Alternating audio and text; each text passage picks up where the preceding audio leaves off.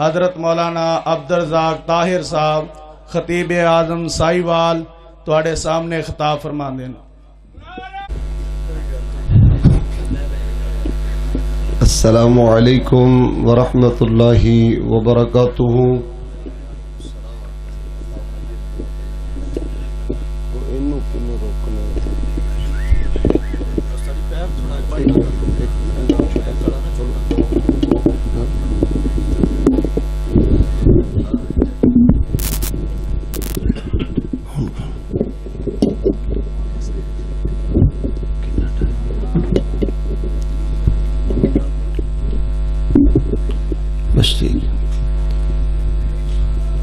السلام علیکم ورحمۃ اللہ وبرکاتہ۔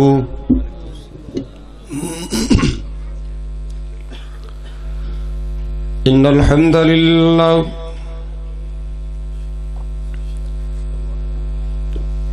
للہ وحدہ اللہم صل وسلم علی سید الرسل وخاتم الانبیاء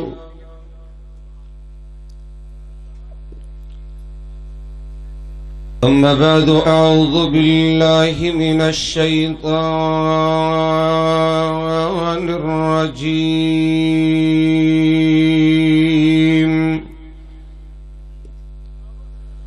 بسم اللہ الرحمن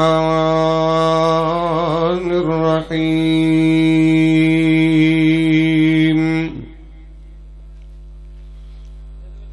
قل ان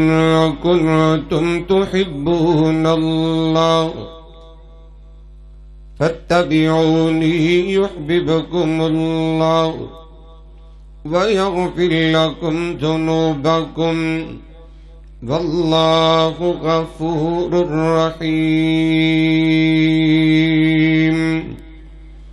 وقال اللہ تبارک وتعالی فی موضع آخر فَلْيَحْذَرِ الَّذِينَ يُخَالِفُونَ عَنْ أَمْرِهِ أَن تُصِيبَهُمْ فِتْنَةٌ أَوْ يُصِيبَهُمْ عَذَابٌ أَلِيمٌ۔ قال النبي صلى الله عليه وسلم وجعلت الذلة والصغار على من خالف أمري۔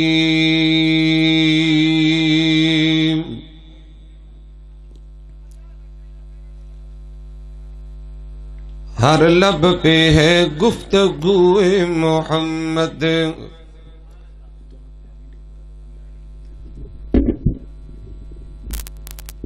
ہر دل میں ہے آرزو محمد، دو عالم سے شامل ہے اسیروں میں ان کے،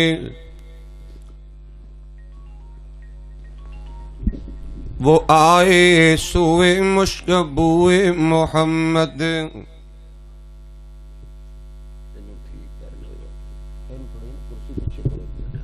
پانی گر رہا ہے مائک دے میں شارٹ نہ ہو پیچھے کرو تھوڑی بس ٹھیک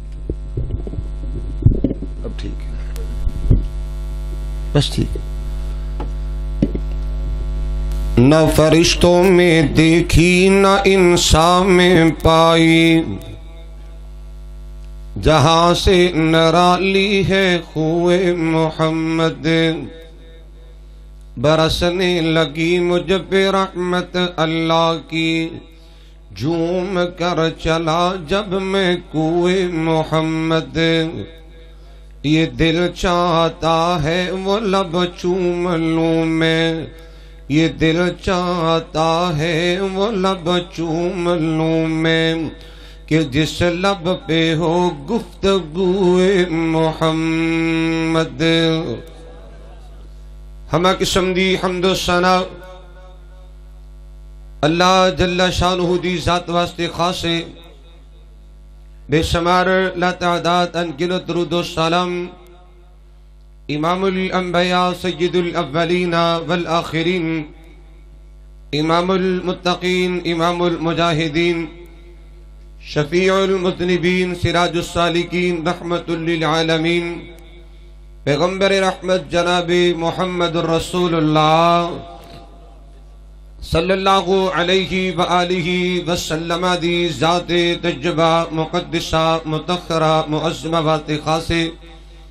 محترم سامعین معزز حاضرین و ناظرین، اللہ سبحانہ وتعالی دا جس قدر بھی شکر ادا کریے کم میں، رب العالمین نے مصروفیت دے باوجود اس پرفتن دور دے اندر اس عظیم الشان فقید المثال سیرت النبی صلی اللہ علیہ وسلم کانفرنس دے اندر شرکتی سعادت نصیب فرمائیے۔ دعا ہے اللہ میری حاضری تو سب حباب دی تشریف آوری قبول فرمائے۔ جنہ ساتھیاں بھائیاں نے اس عظیم الشان فقید المثال پروگرام دا انعقاد و اہتمام انتظام فرمایا، میری مراد فضیلت الشیخ محترم جناب قاری محمد ثاقب ربانی صاحب حفظہ اللہ سبحانہ وتعالی اور خطیب مسجد ہذا محترم جناب قاری محمد عارف صاحب، بھائی خالد محمود صاحب اور دیگر جماعت رفقا معاونین منتظمین، اللہ تعالیٰ سبنا دی محنت کوشش کاوت جستجو پیار محبت سنیکینو اپنی رضا و رحمت نال قبول فرما کے نجات دا ذریعہ بنا دے، سب کہہ دو آمین۔ معزز سامعین حضرات، جس طرح تسی مشاہدہ فرما رہے ہو کہ اسٹیجوں پر میری جماعت جید علماء کرام و خطبہ اعدام تشریف فرمانے اور معزز مہمانان گرامی چودھری فروق ارشد صاحب، چودھری حاجی طارق محمود صاحب، چودھری طاہر صاحب اور بھائی اجمل صاحب اور دیگر، اللہ تعالیٰ سبنا دی تشریف آوری، سبنا دا پیار محبت اپنی رحمت دنال قبول فرمائے۔ حضرات محترم، میرے تو قبل خطیب پاکستان، خطیب اسلام محترم جناب قاری محمد عثمان ساجد صاحب حفظہ اللہ سبحانہ وتعالی عظیم الشان جاندار شاندار خطاب فرما چکے نے، اور میرے تو بعد بھی انشاءاللہ الرحمن قاری احمد حسن ساجد صاحب، محترم قاری محمد اسماعیل عتیق صاحب اور دیگر علماء کرام دے خطابات ہونے والے نے۔ دعا فرماؤ اللہ تعالیٰ آج دے پروگرام نو محفل نو اپنی رحمت نال کامیابی نصیب فرمائے اور اللہ تعالیٰ سن سنا کے عمل دی بھی توفیق عطا فرمائے، کہہ دو آمین۔ معزز سامعین حضرات، میں انشاءاللہ بڑے ہی اختصار دے نال قرآن و سنت دی روشنی دی اندر کانفرنس دے عنوان دل وفا کروں گا۔ سیرت النبی صلی اللہ علیہ وسلم دے مقدس عنوان تے کو تھوڑا جا سبق سنا کے اجازت چاہاں، سارے مل کے دعا فرماؤ اللہ تعالیٰ شرح صدر فرمائے، نیکی عبادت سمجھ کے کچھ بیان کرن دی توفیق عطا فرمائے۔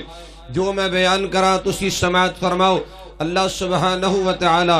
میرے سمیت تمام محبابنو پوری زندگی عمل کرن دی توفیق عطا فرمائے۔ کانفرنس دا مقصد، کانفرنس دی غرض و غایت یہی ہے کہ اللہ تعالیٰ مینو اور تسانو آقا دی سیرت تجربہ دے مطابق زندگی بنانے دی توفیق عطا فرمائے، کہہ دو آمین۔ حضرات، نبی علیہ السلام دی ذات تجربہ، محبوب پیغمبر علیہ السلام دی شخصیت مبارکہ ہر لحاظ نال افضل و اعلیٰ ہے۔ میرے آقا دی ذات بات، میرے محبوب پیغمبر دی سیرت صورت، آقا دی گفتگو تے جستجو، نبی علیہ السلام دی ہستی اور بستی ساری کائنات وچ افضل اور اعلیٰ ہے۔ میرا ایمان ہے، تہاڈا بھی ایمان ہونا چاہیے۔ کونین دے تاجدار علیہ السلام دی عبادت، قرات و تلاوت، سخاوت اللہ، حضرات میرے آقا دی سلام تو تراوت اللہ، جلوت و خلوت اللہ، نبی علیہ السلام دا نام اللہ، لوگ میرے محبوب پیغمبر دا کلام اللہ، میرے آقا دا بیان اللہ۔ حضرات میری اور تہاڈی حقیقی کامیابی نبی علیہ السلام دی سیرت تجربہ نو اپنانے دے اندر ہے۔ حضرات جنہ عظیم لوگاں نے آقا دی سیرت نو اپنائے، محبوب پیغمبر دے کردار نو اپنائے، آقا دے لیل و نہار تے گفتار نو اپنائے، اللہ نے دنیا تے کامیابی، عزت، عروج، مقام،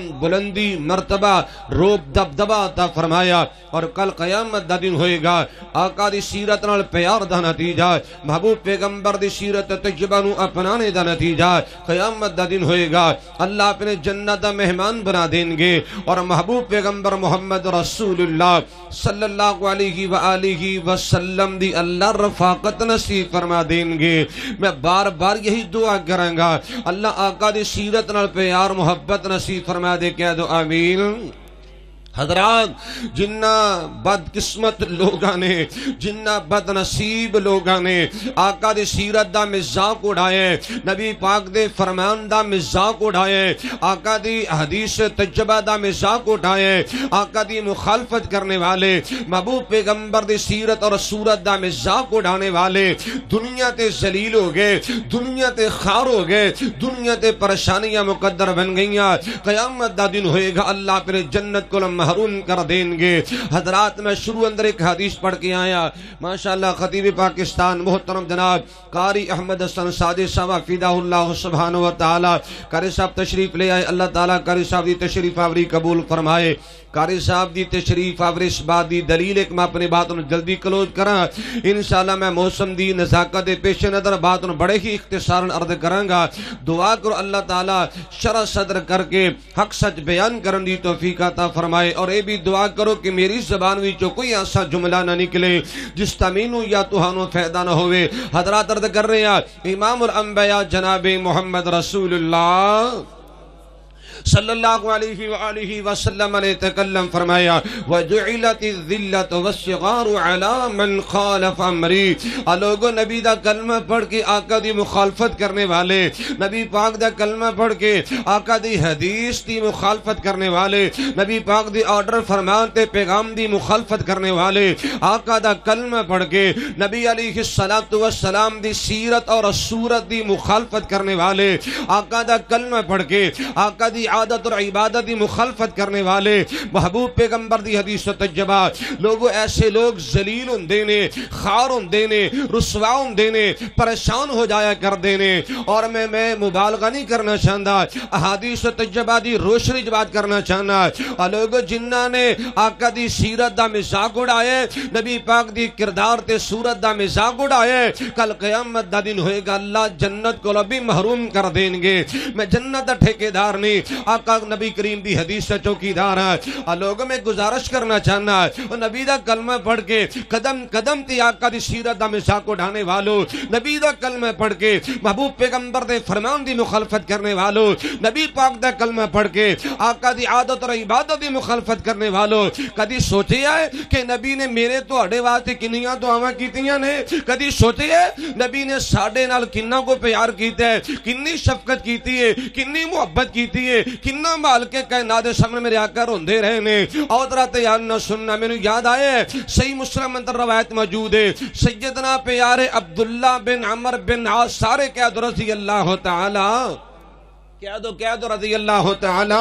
عنہ عرضہ حدیث پاک بیان کر دینے لوگوں تیار نہ سننا میں ایک اور بھی بات کرنا چاہنا میں کہہ کرنا کہ لوگوں جنیاں ساڑیاں بد عمالیاں نے جو ساڑے کرتوت نے جو ساڑے جرائم نے جن نے ساڑے مسلمانہ دے گناہ نے کیڑا گناہ جرا مسلمانہ دا نہیں پایا جاندہ کیڑی غلطی ہے جیدہ مسلمانہ نے ارتقاب نہیں کیتا کیڑا جرم ہے جس جرم دا مسلمانہ نے ارتقاب نہیں کیتا وہ کیڑا گناہ ہے جرا جیدہ مسلمان نہیں پیا کردہ اگر میں گناہاں دی فرشت تیرے سامنے رکھا انشاءاللہ تو صحیح جج بن کے فیصلہ دیویں گا میں اشارتاً بات کرنا چاہنا لوگ عرض کر رہے ہیں جنہیں ساڑے گناہ نے جنہیں ساڑیاں کرتوتاں نے جو ساڑے جرائم تے بد عمالیاں نے اللہ اللہ اللہ اگر میرے محمدیاں دعاواں نانا ہوں دیاں اگر میرے محبوب پیغمبر نے مال کے کائنات سامنے امت مسلمہ واسطے رو رو کے دعاواں نہ دیتیاں ہوں دیاں اگر نبی نے محبت اظہار نہ کیتا ہوندا اگر مال کے کائنات سامنے میرے آقا نے میری تیری خاطر لمبے لمبے سجدے نہ کیتے ہوندے میں کہا کرنا امت ہون تباہ ہو چکی ہوندی برباد ہو چکی ہوندی ستیہ ناز تے صفایہ ہو چکیا ہوندا اللہ اکبر کبیرہ سنو امام الانبیاء جناب محمد رسول اللہ کہہ دو ذرا سے پہ آپ اچھی بولو نا صلی اللہ ٹھیک ہے موسم ٹھنڈا ضرور ہے لیکن اتنا بھی ٹھنڈا نہیں جنہ تسی محسوس کروا رہے ہو محبت نال پیار نال بولے آجے میری زبان تے بار بار آقا دا پاک نام آئے گا بڑا بخیل و بندہ ہوئے گا جر آقا دا نام سن کے درود پاک نہ پڑھے امام الانبیاء جناب محمد رسول اللہ صلی اللہ علیہ وآلہ وسلم تشریف فرمانے صحیح مسلم دی حدیث تجبہ سیدنا پیارے عبداللہ بن عمر بن عاص رضی اللہ تعالیٰ عنہ ارضا حدیث تجبہ بیان کر دینے اور درہ پیار نہ سننا میرے پاک پیغمبر جناب محمد رسول اللہ صلی اللہ علیہ وآلہ وسلم تشریف فرمانے آقا مدنی کریم نے بیٹھیاں قرآن کریم دے دو مقامات دو آیات نو تلاوت فرمائے او اللہ دا قرآن سننا میرے پاک نبی علیہ السلام دعا کرتے پہنے اللہ دے قرآن دی ایتاں تلاوت کر دے پہنے فرمایا بسم اللہ الرحمن الرحیم ان تعذبهم فإنهم عبادك وإن تغفر لهم فإنك أنت العزيز الحكيم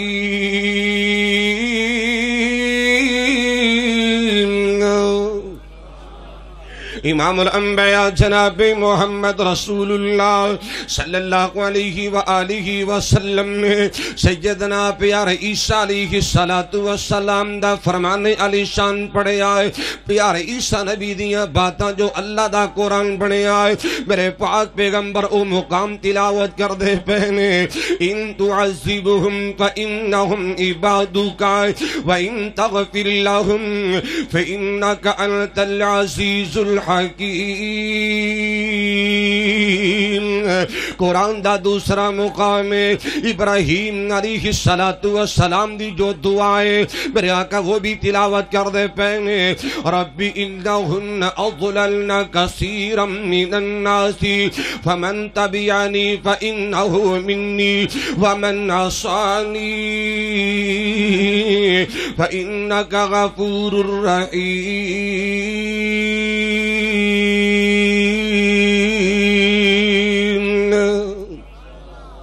حضرات بات مختصر سیدنا عیسیٰ علیہ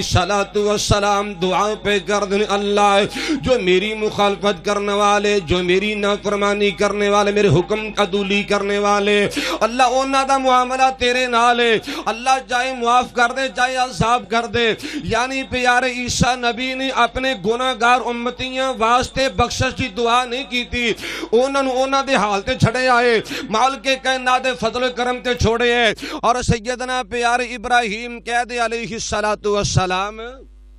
وہ کہہ دے کہ آواز میری پہنچ رہی نا توڑے تک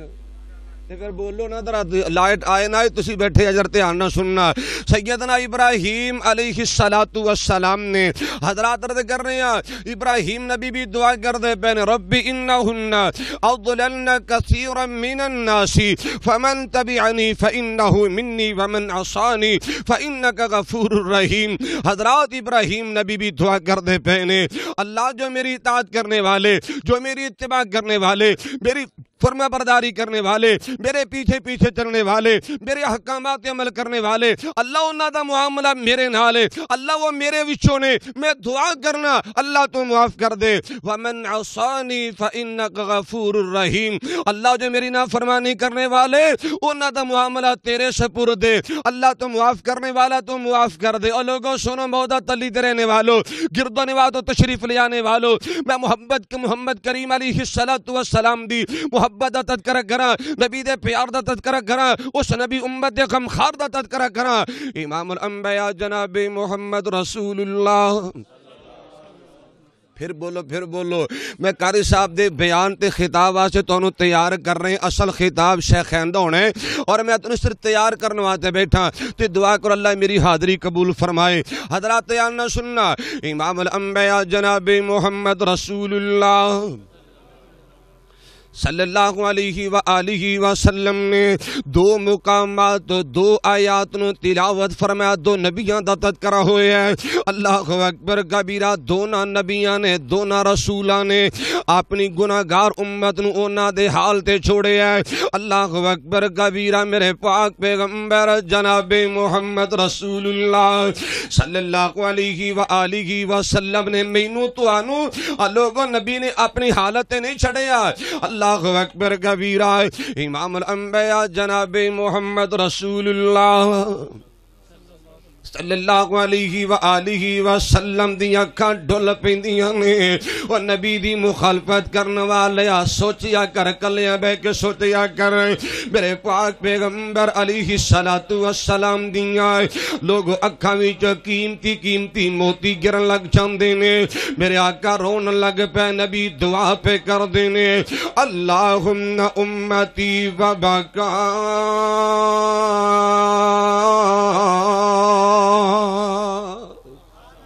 میرے آقا رو رہے نے تے میرے تیرے واسطے دعا پہ کر دینے اللہ اکبر کبیرہ میں محبت دی گل کراں پیار دیاں بولیاں پیش کر دیاں حضرات یاننا سننا میں ہمیشہ بات کہا کرنا اللہ اکبر کبیرہ کہ نبی کا لب پر جو ذکر ہے بے مثال آیا کمال آیا نبی کا لب پر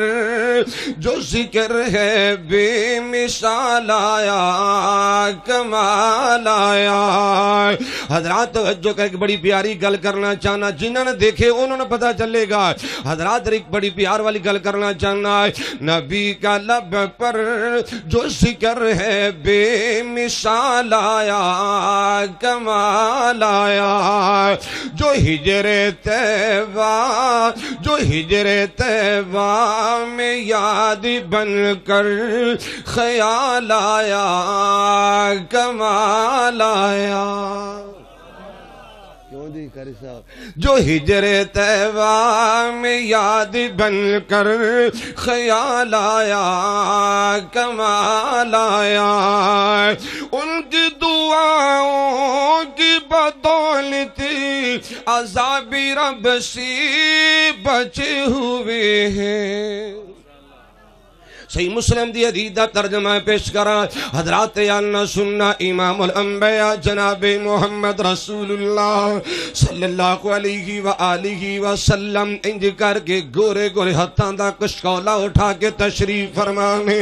میرے آقا دعا پہ کر دینے لوگوں سنو آقا دا فرمانے لوگوں ممالک کائنات دے سامنے 3 دعاواں کیتیاں نے اللہ نے میریاں 2 دعاواں قبول کیتیاں تے تیسری دعا میری اللہ نے قبول نہیں کیتی حضرات اس حدیث تا تجربات ایک اور بھی بات سمجھ آئیے ایویں دیاں گلاں نہ کرے اگر اللہ جی فلاں دی نہیں موڑدا اللہ فلاں دی نہیں مندا اللہ فلاں دی رد نہیں کردا اللہ فلاں دی آنکھیں لگ دے اللہ فلاں دی قبول کردا ہے حضرات میرے علماء موجود نے میں بات کہنا چاہنا اللہ نہ منے نبی دی نہیں مندا اللہ نہ منے نبی دی نہیں مندا میرے آقا دا فرمانے عظیم ہے میں 3 دعاواں کیتیاں 2 قبول ہوئیاں تیسری قبول نہیں ہوئی حضرات صحیح مسلم دی حدیث دا ترجمہ پیش کرا امام الانبیاء جناب محمد رسول اللہ صلی اللہ علیہ وآلہ وسلم فرمان دیں میں پہلی دعائے کی تھی اللہ میری امت نو کہہ سالی دا شکار نہ کرنا اللہ میری امت نو پکھان دا شکار نہ کرنا میرے اللہ نے دعا قبول کر لی میرے سونیا تیری منی گئی ہے جنی مردی میں گائی ہو جائے کہ پکھنال مریا بولو تو صحیح یہ نبی پاک دی دعا دا نتیجہ دی کیوں جی شیخ عبدالحفیظ صاحب بھی ہیں نا میرے آقا دا فرمانے میں دعا کی تھی اللہ کیا سالی نہ سارنو نہ ہماری فرمایا سونے تیرے بھی مان لیے امام الانبیاء جناب محمد رسول اللہ صلی اللہ علیہ وآلہ وسلم فرمان دے دوسری دعائیں کی تھی اللہ میری امت نو کر کے آمنال نہ ماری بیک مرتبہ ساری قوم نو تباہ نہ کرنا اللہ نے یہ بھی دعا قبول کر لی تیسری دعا اللہ میری امت نو خانہ جنگی تو بچائیں آپس میں لڑائی جھگڑیا تو بچائیں یہ دعا قبول نہیں ہوئی یہ سادی تا ترجمہ میں کرنا چاہنا ہے ان کی دعاؤں کی بدولت عذاب رب سے بچے ہوئے ہیں غم امتی میں ان کی لب پر غم امتی میں ان کی لب پر جو سوال آیا کمال آیا غم امتی میں ان کی لب پر جو سوال آیا کمال آیا نبی کا لب پر جو ذکر ہے بے مثال آیا کمال آیا غم امتی میں ان کی لب پر سن غم امتی میں ان کی لب پر جو سوال آیا کمال آیا عمر کی جرتی پہ جاؤں قربان کہ آج کافر بھی ان سے لرزا عمر تیری عظمت و صدقے داں عمر تیری ایمان تے جرت و صدقے داں عمر کی جرتی پہ جاؤں قربان کہ آج کافر بھی ان سے لرزا عمر کی آنے سے کفر پر جو زوال آیا کمال آیا عمر کی آنے سے کفر پر جو زوال آیا کمال آیا نبی کا لب پر جو ذکر ہے بے مثال آیا کمال آیا جو ہجر طیبہ میں یاد بن کر خیال آیا کمال آیا ایک بڑی پیاری گل کرنا چاہنا غرور غروروں کا توڑ ڈالا لگا کے ماتھے پہ تل اللہ نے غرور غروروں کا توڑ ڈالا لگا کے ماتھے پہ تل اللہ نے جو کالے رنگ کا غلام سونا بلال آیا کمال آیا اللہ بلال جیسا ایمان ہی دے دے آمین تے کہہ دے ہو جو کالے رنگ کا غلام سونا بلال آیا کمال آیا نبی کا لب پر جو ذکر ہے بے مثال آیا کمال آیا نبی طاہر ہے سبھی اعلیٰ رتبے سب کے بلند و بالا سبنا دی عزت کرنا سبنا دی قدر کرنا نبی طاہر ہے سبھی اعلیٰ رتبے سب کی عظیم و بالا مگر جو آخر میں آمینہ کا وہ لال آیا کمال آیا حضرات عرض کر رہے ہیں توجہ کرنا ہے امام الانبیاء جناب محمد رسول اللہ صلی اللہ علیہ وآلہ وسلم تشریف فرمانے میرے آقا امت غم دی اندر امت دی فکر دی اندر آقا آنسو بہان دے پہنے میرے آقا دعا پہ کر دینے اللہم اغفر لی امتی اللہم اغفر لی امتی اللہ اکبر کبیرہ امام الانبیاء جناب محمد رسول اللہ بولو بولو شارٹ ہے تھوڑا جا اگر کوئی سان ہو جائے تو امام الانبیاء جناب محمد رسول اللہ صلی اللہ علیہ وآلہ وسلم آنسو بہا رہے نے میرے آقا روئی جا رہے نے حضرات آنا سننا مسیح مسلم دی حدیث دی بات کردہ پی آئے آقا انہا روندے نے آقا انہا روندے نے آقا انہیں آنسو بہان دے پہنے میرے پاک پیغمبر دا کرتا تر بتر ہو گیا ہے آسمان تو جبریل اللہ دا پیغام لے کیا ہے آقا جی کس بات روندے پہ ہو میرے آقا علیہ السلام فرما دے اللہ میری امت معاف فرما دے اللہ میری امت حال تے رحم کر دے حضرات را پیار نہ سننا امام الانبیاء جناب محمد رسول اللہ صلی اللہ علیہ وآلہ وسلم دے اوپر اللہ دا پیغام آ گیا سونیا انا سنرضیک فی امتی کا سن انا سنرضیک فی امتی کا ولا نسوک یوم القیامہ میرے سونیا دل چھوٹا نہیں کرنا آقا پریشان نہیں ہونا اللہ کل قیامت دا دن ہوئے گا امت معاملے دے اندر تہانوں رسوا نہیں کرنگے شرمندہ تے مایوس نہیں کرنگے میرے سونیا نبیا اللہ دا پیغام لے کے آیا ہوا اللہ تہانوں راضی کر دیں گے جی وے تسی آکھو گی اللہ اومیں کر دیں گے نبی روئے کی دی خاطر اور بولو نبی کی دی خاطر ہوندے پہنے اللہ امت نے بھی نبی دا احساس کرن دی توفیق دے دے اللہ نے امت کی اللہ نے امت کی بخشش کا کیا وعدہ وَلَسَوْفَ يُعْطِيكَ رَبُّكَ فَتَرْضَى اللہ نے امت کی بخشش کا کیا وعدہ روتے ہوئے جب دیکھا نبی دی نافرمانی کرنے والے آئے روتے ہوئے جب دیکھا محبوب کو غاروں میں کیوں چاند میں کھوئے ہو الجھی ہو ستاروں میں کیوں چاند میں کھوئے ہو الجھی ہو ستاروں میں آقا کو میرے ڈھونڈو قرآن کے پاروں میں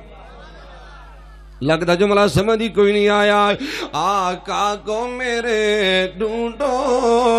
قرآن کی پاروں میں محبت ہی گل کرنا چاہنا ہے ورفعنا لکا ذکر کا ترجمہ ایویں کر دیا جبریل امی بولے جبریل امی بولے سدرا کی مکی بولے جبریل امی بولے سدرا کی مکی بولے آقا تجھ سانہ حسی دیکھا تجھ سانہ حسی دیکھا لاکھوں میں ہزاروں میں کیوں چاند میں کھوئے ہو الجھے ہو ستاروں میں آقا کو میرے ڈھونڈو قرآن کے پاروں میں اپنی محبت اظہار کرنا چاہنا اے کاش کبوتر ہی ہم بن کے رہے ہوتے اے کاش کبوتر ہی ہم بن کے رہے ہوتے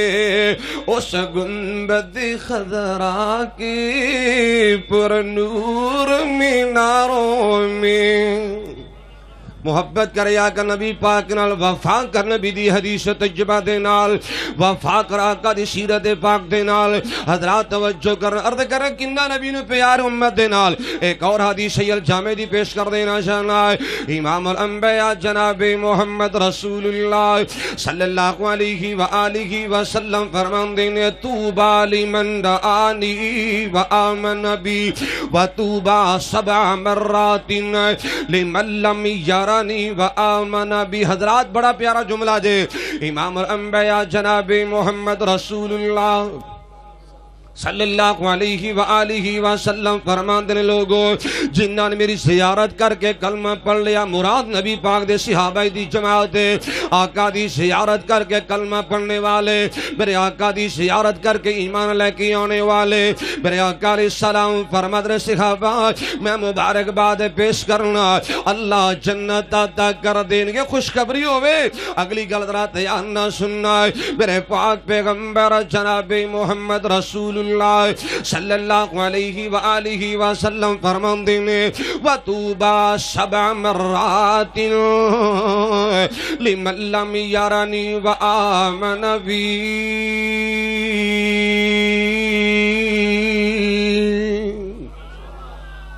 میرے آقا علیہ السلام فرمان دینے صحابہ جنہاں نے میں نے دیکھیا بھی نہیں اور سنی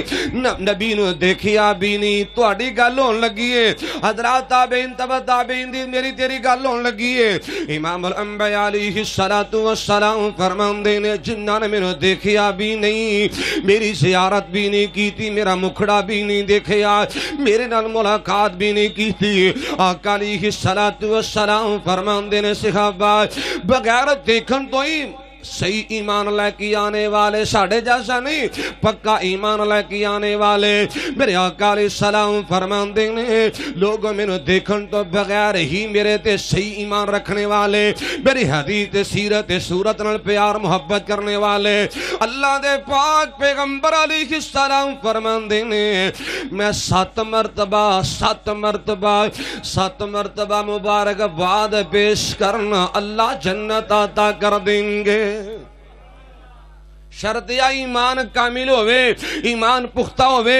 ایمان صحابہ جیسا ہوئے، عقیدہ صحابہ جیسا ہوئے، سوچ صحابہ جیسی ہوئے، منہج صحابہ جیسا ہوئے، لائن صحابہ جیسی ہوئے، حضرات کردار صحابہ جیسا، گفتار صحابہ جیسا، حضرات توجہ کرنا، لیل و نہار صحابہ جیسے، لین دین صحابہ جیسا، خرید و فروخت صحابہ جیسی، حجامت لباس صحابہ جیسا، لینا دینا صحابہ جیسا، خوشی غمی صحابہ جیسی۔ حضرات میرے آقا دا فرمان اور جنہاں نے بغیر دیکھن تو کلمہ پڑھ کے ایمان صحابہ جیسا بنا لے آئے، میں 7 مبارکہ دن اللہ جنت عطا فرما دیں گے۔ تو سمجھے یا ہی نہیں؟ اور لوگوں سنو محبتیاں باتاں نے، حضرات میرے محبوب پیغمبر نے صحابی نے 1 مبارک دیتی ہے اور 3 نبی نے 7 مبارکہ دیتیاں نے۔ تو بھی سوچی تھی، میں بھی سوچا سکی نبی دا حیا کیتا ہے، اسی کی نبی نال محبت کیتی ہے، کی نبی نال وفا کیتی ہے۔ اور سیرت نبی دے جلسہ سننے والو آؤ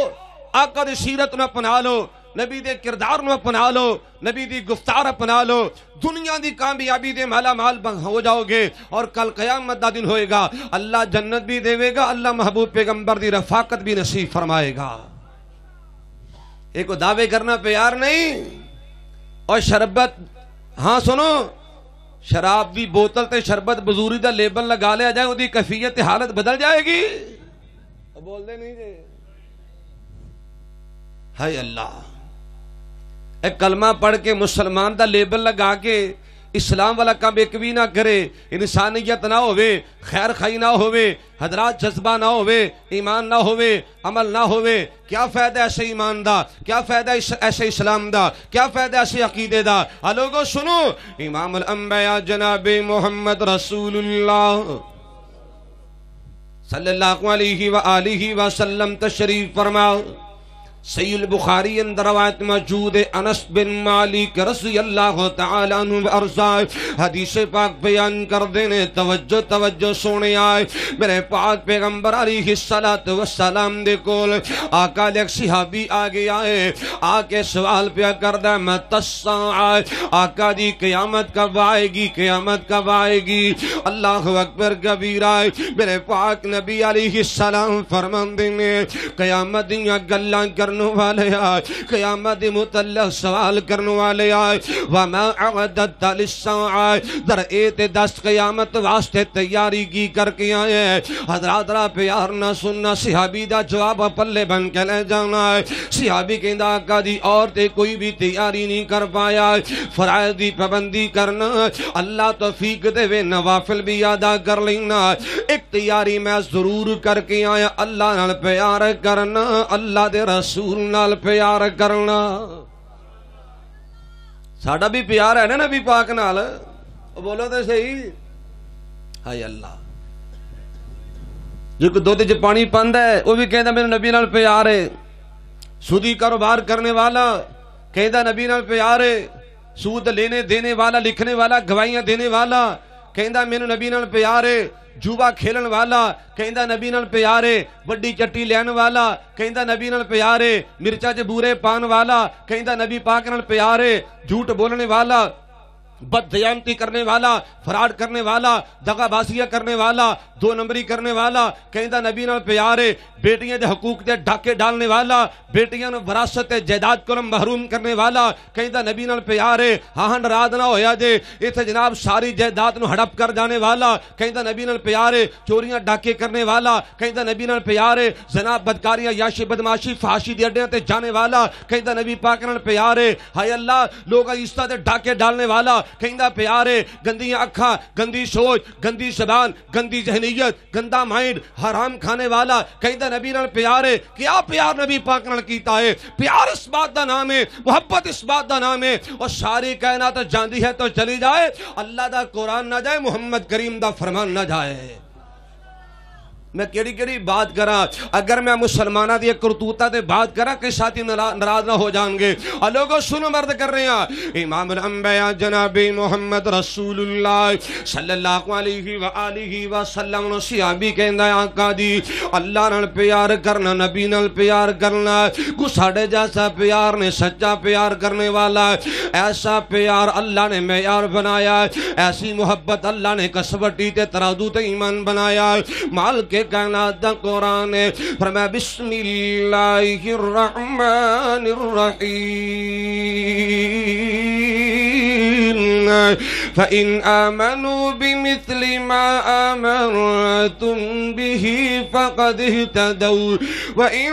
تَوَلَّوْا فَإِنَّمَا هُمْ فِي شِقَاقٍ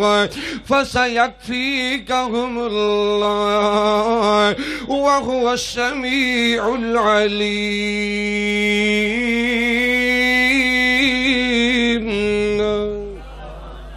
اللہ نے ایمان سے آبادہ ایمان میرے تیرے واسطے اللہ پاک نے آئیڈیل بنایا لوگوں حضرات توجہ کرنا ہے امام الانبیاء جناب محمد رسول اللہ صلی اللہ علیہ وآلہ وسلم نو صحابی کہندا آقا اللہ نال پیار کرنا نبی نال پیار کرنا اور ذرا تسی بھی سچا پیار کر لو نبی دی سیرت اپنا لو سچا پیار دا حق ادا ہو جائے گا اللہ دے پاک پیغمبر علیہ السلام فرماندے نے انک مع من احببت اگر سچا پیار کریں گا سچی محبت کریں گا تو بھی سچا پیار کر لے اللہ دے پاک پیغمبر علیہ السلام فرماندے نے کل قیامت دا دن ہوئے گا اللہ جنت بھی دے گا محمد کریم دا ساتھ بھی نزدیک فرمائے گا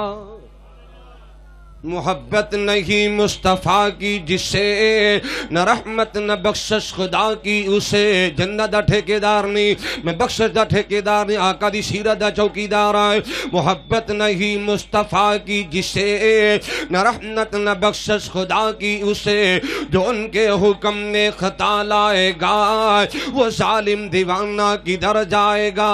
محمد کی جس دل میں الفت نہ ہوگی سمجھ لو کہ قسمت میں جنت نہ ہوگی کرے جو اطاعت محمد کی دل سے اسے پیر مرشد کی حاجت نہ ہوگی بھٹکتا رہا ہے بھٹکتا رہے گا کہ جس کے دل میں محمد کی عقیدت نہ ہوگی آخر دعوانا الحمدللہ